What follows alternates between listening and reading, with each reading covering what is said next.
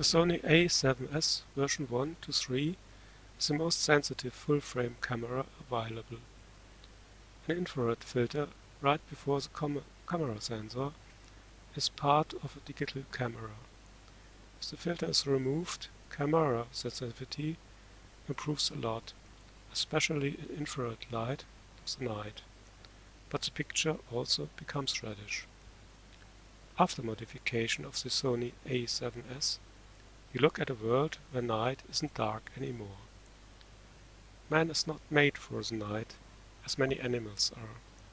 We normally need a lot of brightness to find our way at night, to feel safe and to orientate. Many animals have better eyesight at night. They have no problems to find their way in what, in our sense, is darkness.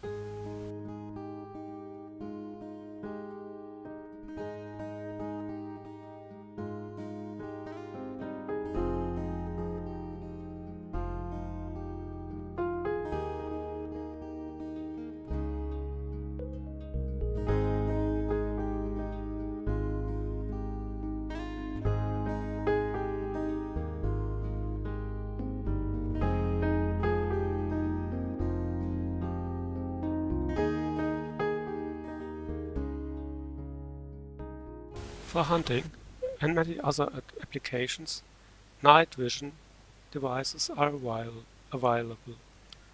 Night vision pictures often look artificial and not real. Even under low light, the Sony shows a more real impression than, for instance, thermal cameras.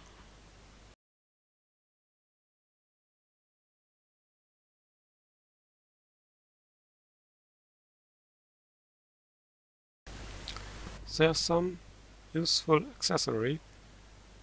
I normally take lenses between 50 and 135 mm. Camera adapters help to use different lenses, even night vision optics. Also helpful is a reducer lens, 0.7, to make your lenses brighter.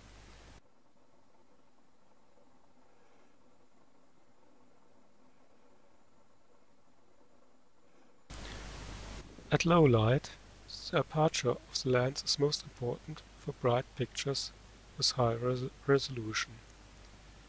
An aperture over 2.0 isn't helpful. Good resolution mostly starts below 1.5. Best is a lens around 1.0 with modern coating. The Sony sensor is designed for modern coating. With older lenses, the resolution drops significantly. With the viewfinder magnifier on the camera monitor, you get a larger and brighter picture. With an external monitor, you reach a much higher resolution and even more brightness. Viewfinder magnifier on the monitor helps not to get blinded at night. You can go down to a shutter speed of 1/15th or 1/20th of a second. For manual film and manual photo setting with automatic white balance. ISO setting is good up to something around 128,000.